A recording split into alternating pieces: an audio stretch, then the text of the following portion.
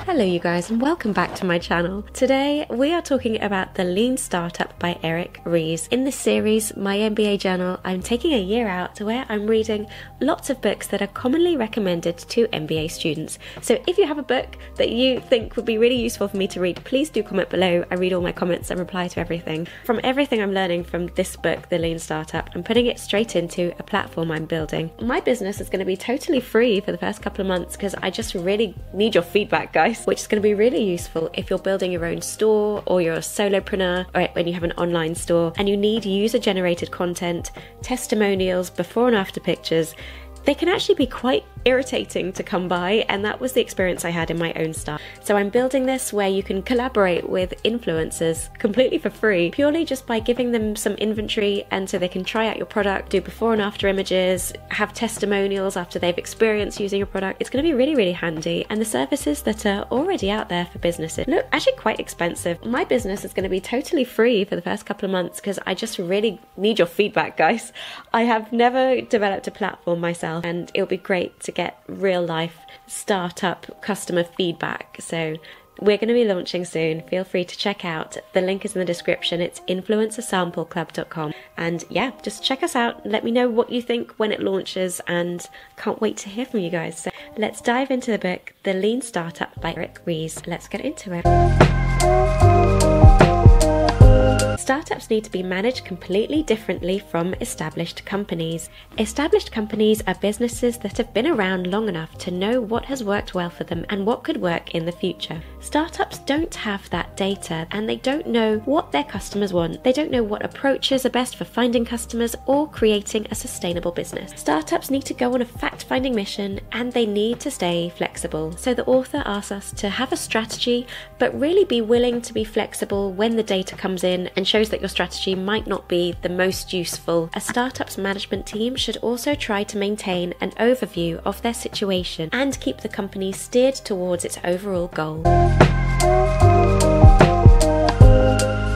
The main goal of any startup is to find a business model that's profitable and sustainable, and you'll do this through validated learning. So you come up with a hypothesis. For example, people like to pay a monthly subscription to watch ad-free movies and TV programs. Then you'll build a prototype. Zappos started with the hypothesis that people just wouldn't mind buying shoes online. So to test their idea, the founder took pictures of shoes in a shoe shop, posted it on a fake website, and run ads to the website, and people actually tried to buy the product. And then he knew that he had an idea that would work really, really well. Part of developing a product is having a leap of faith. If you believe that your product will be successful but you have no proof, to get the proof, every founder needs to formulate and test two fundamental assumptions: the value hypothesis and the growth hypothesis. The value hypothesis assumes that the product will be useful to its customers, and the growth hypothesis suggests that the product will not be just only useful to early adopters, but will grow to a much wider audience. Both assumptions need to be tested out.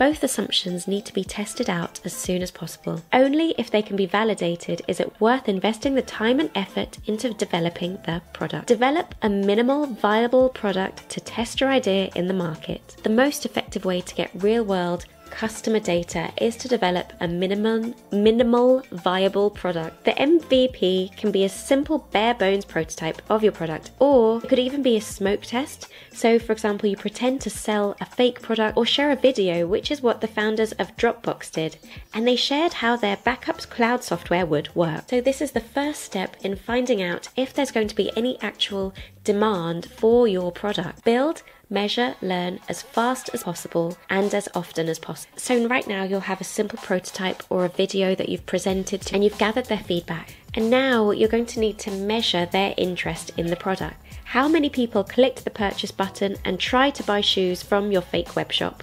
So when measuring, make sure you're not only measuring numbers, but ensure that you keep speaking to customers for their feedback. What you learn in one cycle could then be used to conceptualize and build a new optimized product, which brings you into the next build, measure, learn cycle. This process is then repeated, and you also need to make sure that you're going through every build, measure, learn cycle relatively quickly in order to improve as fast as possible and to get to that sustainable model. When developing and improving a product, startups have to distinguish between value and waste. Even if the founders and engineers think that a feature is really valuable and it's the bee's knees, the only opinion that really matters are the customers and the people that are trying it out. Valuable features are those that help to attract more customers and generate more revenue. Ries shows that any startup can test every possible change before actually implementing it. So for example, your website colors, your click-through rates on landing pages, have 2 versions of everything, and track customer behavior.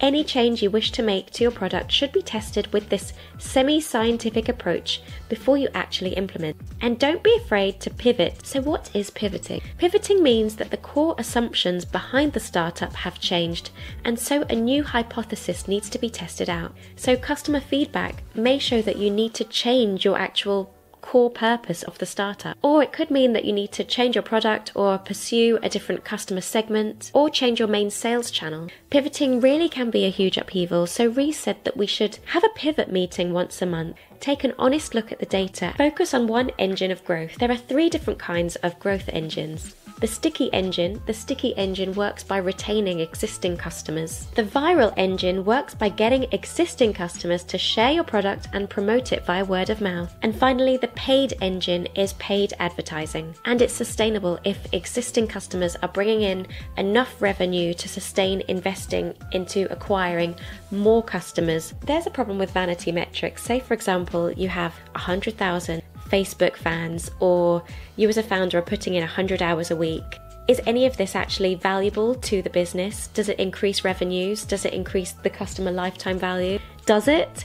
And so you really have to take an honest hard look at the vanity metrics. Are they just metrics that you kind of think are cool to show off? Define your core metrics and analyze them properly. The right core metrics differ from startup to startup, but often they're things like increases in number of paying customers, average session length per customer, number of recommendations generated, say, per 1,000 customer. So when analysing data, it can be really helpful to use the so-called cohort analysis. Don't just look at how the revenues or user base have grown. Consider how new customers behave compared to old ones. So let's say, for example, one of your core metrics is your recommendation rate. To understand how it advances, you should examine the following. On average, how often did customers who signed up 6 months ago recommend your product to their friends? And what about customers who signed up 4 months ago, 2 months ago? So by comparing cohorts, you can see whether you're moving towards your goal. So guys, I would definitely recommend this book. It's really inspired me in how I approach my own startup.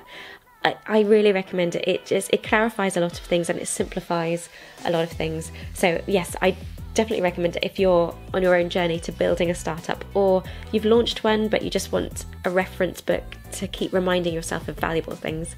And yeah, I recommend it. And feel free, if you would like to check out influencersampleclub.com. We're going to be launching very soon and I'm very excited about it. With all the stuff that I've learned from the Lean Startup, I'm pouring it straight into the I keep calling it the Influencer Sample Club. It's just influencersampleclub.com. Also, feel free to like and subscribe if you like this new type of content. I'm going to be here 5 times a week. It's very ambitious, but I've been doing really well. I've scheduled a lot of videos in advance, so you're going to be seeing a lot of me on here now. And I look forward to seeing you very soon. I'm going to love you and leave you guys, and bye for now.